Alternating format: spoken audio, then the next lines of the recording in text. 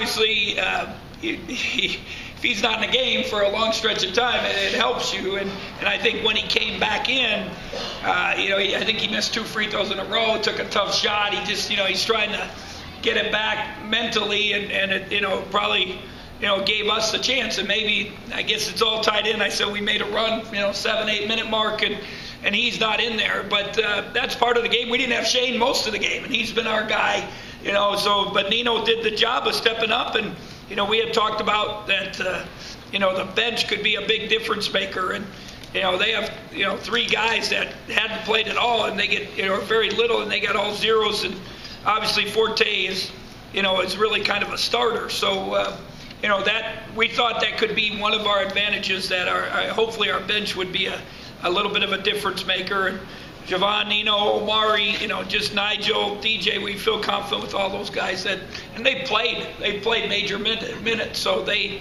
I hope it's one of our strengths as it continues as we continue into the league, into the season.